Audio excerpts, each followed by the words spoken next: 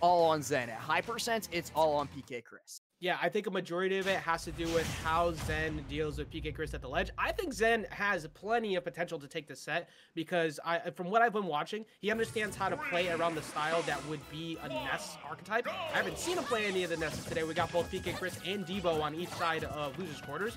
But one of the things PKChris does as like a signature thing to PKChris is he uses PK Flash on the way back up a lot. It's a counter edge guard tool. So if Zen can't figure out how to deal with that and how PKChris reverse edge guards a lot, he's going to have a lot of issues.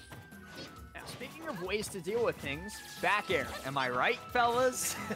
Back air is a straight up one win. All right, so remember I said I was going to get goofy? Now it's Pikachu. Back air is a one win button. It leads to everything. You get drag down loops. Goofy. You're just spitting, man. This character drives me absolutely batshit insane. So good job. Oh wait, you can say it, but I can't. What's this? I'm grown. That's why, man. Also unfair, bro. He is going to get stage spiked right there off towards, but the up he is going to get him back. And Zen wants that dash grab, but isn't going to be able to find it. PKChris kind of getting away unpunished with one of the riskiest recoveries I've seen all night. Yeah, I'm really like the way Zen's approaching this because you, even at this like percent window, right? You need to wait for Ness to commit first because if Ness commits first, you get out of shield option punishes like so. If you constantly try to box with Ness, see that's that neutral B I was talking about a second ago. But if you constantly try to box with Ness, you're gonna get caught by short hop aerials all the time. And now Zen already adjusting, realizing the PK Flash would happen again, and starts to go for Thunder Jolts. That's how you counter that. And that, I got to give a lot of credit to Zen for his ability to think on the fly. Like, he gets hit by it once, immediately snap. There's the adjustment. It's not like he's got to get hit by it like some players, like 2 or 3 or 4 times before it finally, like, clicks with him that, oh, this is a bad idea. But speaking of bad ideas, approaching Ness at high percents. You're just going to get grabbed, and you're just going to get yeeted into the blast zone like we saw right there. That's what we're talking about. Once it gets to that point when you're both at, like, being at 120 plus for Pikachu is actually bad. Death because sentence, you really want to kill, like, sub 100 off stage. When you're forced to challenge Ness, look at how stressful this is.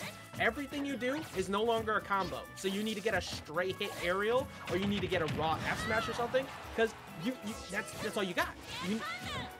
Hey, that's exactly what I said at the before the set began. Yep. It's at high percents, the switch flips, and Pika becomes a bad character in this matchup. Exactly. It's actually kind of insane that he has to finally fish and find that dash attack at over 150. Finally taking PKChris out. Sure, he didn't get too much extra credit, but he still hasn't taken a hit. He's already got Zen up to 72%. Like, he's not in a great position. I think the big thing when you get higher up in skill sets is maximizing, like, even if you can't maybe maximize the damage at a second stock, minimizing the amount you take is also necessary too. So, like, if you're sitting there behaving in a manner where you're constantly trying to force extra damage, then you're going to end up giving up a stock for free. PKChris was able to slowly put damage on, even though it may not have been as much as he wanted to. It's still a little bit better since he was able to keep the commitment down and not let Zen get too comfortable. One of the things that oh, good. Okay, that was interesting follow-up. As a caster, one of the things that I harp on the most, and anyone who's watched my commentary can tell you, is extra credit all day long. Because it's, in my opinion, one of the most important concepts in this game is building up as much, like, bonus track as you can to outrun your opponent while you have like a zero risk situation, because what are they going to do? Kill you? Okay, it changes the tempo of the match afterwards, because if you get somebody, if you're a full stock up and all of a sudden the other person is at 100 off the next stock, they can't challenge you recklessly at low percent to try and force themselves to get a lead. Oh, I like that. After realizing that he wasn't going to be able to like catch himself on a tech chase to try to go for a roll read. There you go, though. That's how you do it. You get them off stage, you hunt down that jump, and you take them out. That's exactly what we were talking about earlier, Ajax. I think that's like the 3rd time we've said that, because the two of us, you know, we're just so smart. We knew exactly what was going to happen in this matchup before it even did. But this is exactly what PKChris needs to be doing. He needs to be taking out Zen before he gets the option to start these big combos. And he's got him all the way up to 81%. We've seen how long this little psychic child is going to be living for. Yeah, and Zen can't like get something started here soon. It's gonna spell doom for him game 1. I actually like now what PKChris is doing. This is where people like to say, "Oh, Ness is fighting Ghost." He's doing option coverage. He's putting out a lot of safe aerials to slow down and possibly get some free trade damage. Because everything for you is good trade damage, and that was an excellent answer to get that side magnet, bring it back down to 32. Because now you're getting back air, you're getting a die to a back air, you possibly a nair with bad DI at ledge, or a back throw, and it's every single bit on Zen to play perfectly now to not die. And the other big thing is, like, sure, call it mashing every day of the week all you want. Maybe it is mashing, but hey, it's working, man. And if it's working, why would they stop doing it? Like, you're throwing out hitboxes, and that's one of the best things to do against a super... What move was that? Was that up tilt? I'm looking back at the stream to see where it looked. I think it might have been up smash. Oh, no. It was, yeah, that was up tilt, I think. That was... That was weird. Okay. That, like, we didn't even get to see the kill. Yeah, we didn't even get to see the hitbox fully manifest because they actually traded, but it just, you know, it killed him. But what I was saying is that, like, in those situations, mash your brains out, dude, because there's no like downside to it. One of those stray hits is eventually going to find its mark, and that wins you the game. Meanwhile, your opponent has to get so much damage on you before they even start to think about killing you. It's all about changing the win condition for Zen, because if Zen is chilling at 70, it's a lot easier to be able to box. But if Zen is chilling at 100 plus, even if you're climbing with him, you get back to the point where Ness has the easier time to close the game out by comparison. So you got to do that. Also, just taking a peek at chat really quick. This is a big reason why we're like heavily discussing this matchup the way we're talking about it is because this one is easily one of the most contested, even to losing matchups for Pikachu's because of what you're seeing. Side Magnet shuts down the neutral beast. That's why we're seeing very little out of Zen. He can't afford to risk it. See, speaking of which, right off the start, even without the neutral beast, we also saw that down B. We saw that Thunder get absorbed. Yeah, I didn't even get to finish talking about the other like things, 20%. Yeah, you get that off of that. You get aerials that beat out characters. Oh, here we go. He's gonna look for a low recovery try. Oh my god, I was waiting for the setup. That's a PKChris special right there. He loves setting it up to where he forces you to think you're gonna get hit by a tech at the ledge, and then you buffer roll on and you get destroyed by PK Thunder 2. Dude, it's the loop-de-loops that bait you into trying to go for that roll off stage, and it never works out well for those players. He goes for the Thunder there off stage, and he's even managing to put so much pressure on Zen while not even being on the stage. That's one of the most impressive things in this matchup. Yeah. Exactly. What was one of the first things I said before the set started, right? It's that neutral B. It's that. Yep. Zen has to be able to beat the neutral B off stage, because if he does it, it's a free recovery for the most part for PKChris. And now in this situation, it's very, very tough for Zen to be able to do anything because there's such a big percent difference. So the next like big hit that PKChris goes for, probably gonna kill, like we just see right there. He gets the kill, and now he's got almost a full stock lead. Like Ness is very capable of closing this percent difference even more and making this just absolutely like lapped in percents. Yeah, this is where things get rough too, because Zen looks really good when the game is even. When Zen can actually like be willing to box and call out jumps, get big damage, that's a good call out right there. He could possibly get an early stock here to shut all this down. That's the jump. If he's gonna follow him off stage, there's the delay. He's gonna be forced to PK Thunder. Oh, what do you? Oh, I like the idea for a second, but he just missed it. Oh, never mind. PKChris gave it up to him. Okay, never mind. Now he's going for these PK Thunders, dude. He wants that PK Thunder too. He wants that disrespect hit. I'm laughing so hard. I can't believe how hard Zen worked to get all that. That PKChris like, you know what? I actually think that was great. You got it. I'm gonna give it to you. This guy, he earned it. He earned it. It's his. Better man than me giving a free stock to Pikachu. But Zen, see here, this is what I was talking about with Zen, right? Now that it's even percents, look how confident he is at approaching. He recognizes, I'm gonna call out your jumps, I'm gonna punish them consistently, and he's now brought it back to even. Zen plays really good at low percents. The key thing is if he can get early stocks, because when he gets the high percents, that's where PKChris has been running with it. He's looking to bring it to that exact same situation again. He's going for these back airs. He's going for these landing fairs. He's going for these nairs. And he's coming off stage with these same things that we discussed earlier. He wants that up air off the ledge. But he's actually, like, Zen has been doing a much better job than he was game one of playing around it. But he's not gonna get away from that. Yeah, no, dip, run, get out of there. If you're getting pushed back by Pikachu, that's the time to hit the evacuation button. Eject Dosito, cuz I'm out. Oh, he's gonna get out of it. No down smash to follow through, but like you were saying, that's the shit. Get me out of here, bro. Yeah, dip fast and in a hurry. And now Zen is trying to look for a throw to get himself stage positioning. I like the down tilt, and also, oh, that was almost so good. That was almost so good. He used the down tilt and waited for the reaction out of PKChris to put some pressure on, but PKChris held his ground too and just ended up catching back throw. And now he is just going to get paired out of shield. Sure, oh my god, how did he get hit by that? How did he hit? Ajax, answer me. Answer me. Hey, look, man, sometimes you just go deer in the headlights and you just go ahead and catch a PK Thunder too. Oh, that was a little bit, Speaking of deer in the headlights, he goes right into it. He's still somehow alive, and he is going to be able to make it back to stage. But, like, that was just them trading big old hitboxes there. Hey, so, look, sometimes you got to get unorthodox, and you just got to do it. Like, you just throw out a high recovery PK Thunder, and yeah, it's not the safest thing in the world, but it might catch somebody off guard. And we're looking at the same exact situation as last time. F tilt's gonna get good stage positioning, probably gonna follow him at the ledge with down tilt, down smash. Doesn't get anything else out of it, but falling up there and continuing this pressure. Oh, that was almost so good. He baited a swing at a disadvantage so well, but unfortunately missed it. Whoa! That was actually so smart from Zen. I thought Zen was dead. I thought the game was over because I thought Zen burnt his double jump and was just in special fall because I was paying more attention to how PKChris was going down. And all of a sudden, like, that back air came out of nowhere and that killed. That was a beautiful play from him off stage, and now he's brought this to last stock. I didn't think that. Look, it's not very rare you see a Pikachu back air actually kill straight up. So that was very huge for Zen there. And Zen is dead. He's dead. He's dead. And I was gonna say something, but I got nothing else to say. So PKChris is playing this matchup perfectly. He's playing it exactly how you need to do it. And for people who question like why this matchup is a bit of a struggle for Pikachu, you're seeing it all play out here. The way that Pikachu has to win is forcing offstage low recovery gimps and good ledge trap play. If you don't, then you have to deal with everything else in your toolkit basically being beat out by Ness, and it makes it actually annoying. It's like we said, it's very hotly contested, but at least in my opinion, it's one of Pika's very, very few losing matchups alongside I was gonna say, I'm definitely of the camp where it's -1 in my view.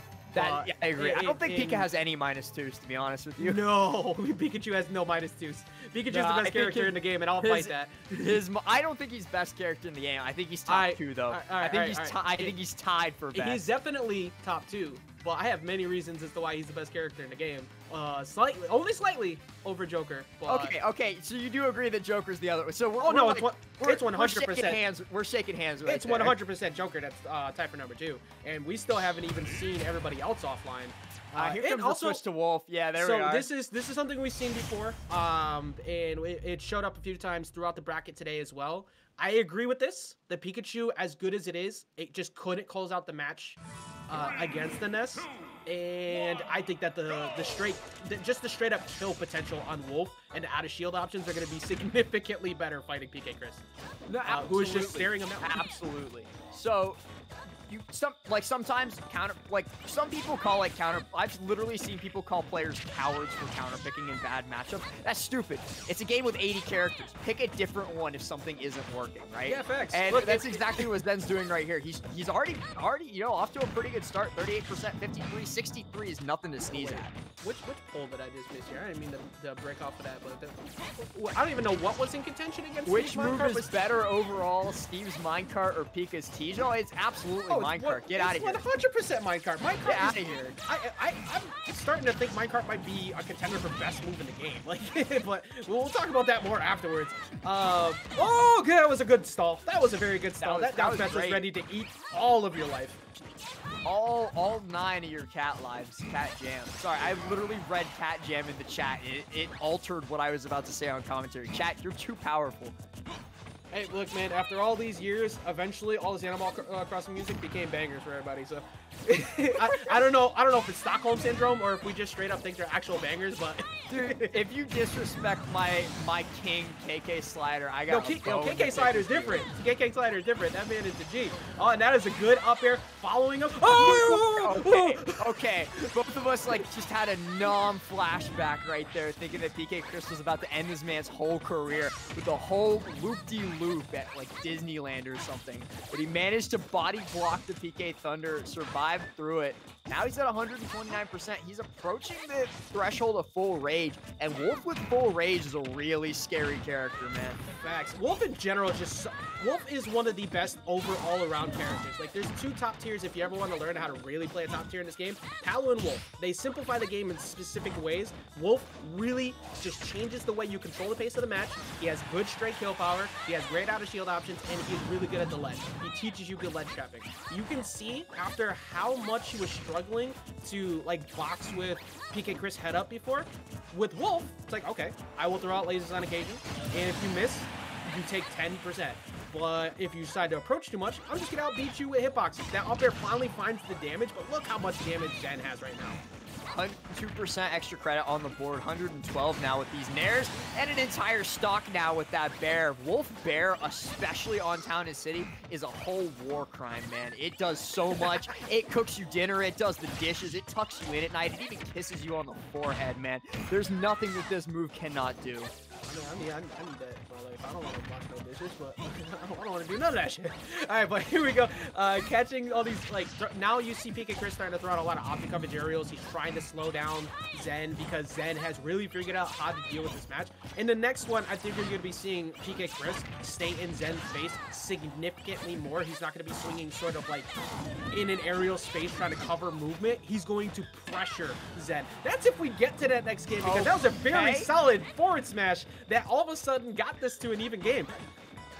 That's an interesting pick from PKChris. Like, I don't even know what option was in his head that he was trying to cover, but it worked out to perfection. He's going to take the stock with that nasty angle that F Smash sent him at while he was airborne. And now PKChris, like, he has the potential to bring this back. We saw that F Smash charge come out there, Ajax, but he did manage to cancel it out with that fair hitbox. He's still living to see another day, and he's bringing this back. He's dragging victory from Jaws' defeat. Yeah, Zen's fans club is really hurting right now. There's a lot of people in chat rooting for Zen to see move forward. I want to see more matches. I really like the adjustments Zen has made, but PKChris is just really, it seems like PKChris understands when he's behind. They kind of pressure Zen in a way where he's not comfortable, but that is bad. It should be Zen's game. Oh, that's the slide right there. Okay. Even if he made it back, Zen could just keep throwing out as many smash attacks at the ledge with down smash as possible. You can just clip him. He was going for a regrab. He was screwed. So Zen gets himself on the board. I like a lot of the differences there. What was the key things that you saw out of Zen that really made a big difference in that game for you? I think the biggest thing that I noticed was that he was actually able to push advantage state during that game, right? Like, the biggest thing that he was having a lot of trouble with as Pika was he was only getting those stray hits. And sure, Pikachu has quite a bit of stray hit kill power. Like, he can kill you off of those stray back airs at the ledge. He can kill you off of those stray fairs. He wasn't really building up too much percent to be able to make that possible. What really made the difference once the Wolf came out was he was getting like 50, 60, 70% off one single interaction, just pushing the advantage state from point A to point B, and point B was almost always the blast zone. It was a great game and a great adjustment by Zen.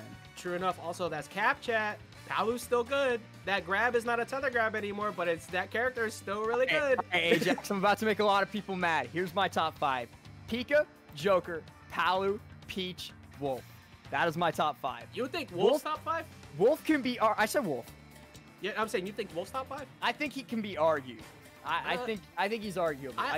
Look, I don't think people seem to understand how busted Shulk is, and not enough people play him. I think Shulk's top 10, but his meta hasn't pushed far enough for me to like make up. I look at things from I take a lot of Theorycraft, and I look at what the if you're talking Theorycraft, Rosa's top 5. I'm saying not just Theorycraft though, not just Theory. I take a lot of results from when I watch specific matchups, and Shulk is disgusting. king, but he's so hard to play that most people don't want to do that because they want to hold forward and press buttons. But we'll talk about that afterwards. Yeah, but I'm gonna be real with you. If you're talking theory crafting, if you're talking like the possibilities beyond like what humans can do, or humans that aren't named Dabuz in essence, Rosa is top 1.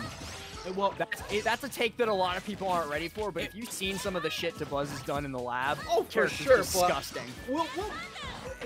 You know, after this match, actually, I want to have that discussion because like theory crafting and stuff that definitely changes a lot about characters. But if you combine both, Shulk needs to be up there. But in Shulk's in my top 10. I'll just go ahead and say that. Like, I don't disagree with you too hard. Yeah, if people aren't putting Shulk in top 10, then I'm a look. If I can say something as somebody who was like Nico's good friend, I watched that man go from working at Walmart to all of a sudden he runs SoCal's brackets for money. I'm not kidding. This man used to work at Walmart and then he started winning with Shulk, and all of a sudden he's literally making enough money to pay his rent. That's all I'm saying. Shulk is ridiculously busted. I brought the Vance out of the production booth with my hot takes, bro. We're gonna bring Vance back in once this is over. Unfortunately, I got a little stat check. This match is currently. We saw an insane up smash from PKChris. You heard me yelling like in the background behind Vance, talking about that up smash there. PKChris doing not enough. Gonna get caught by that down smash there. Facts. Now, one of the things that we were talking that I was mentioning in the last match, right?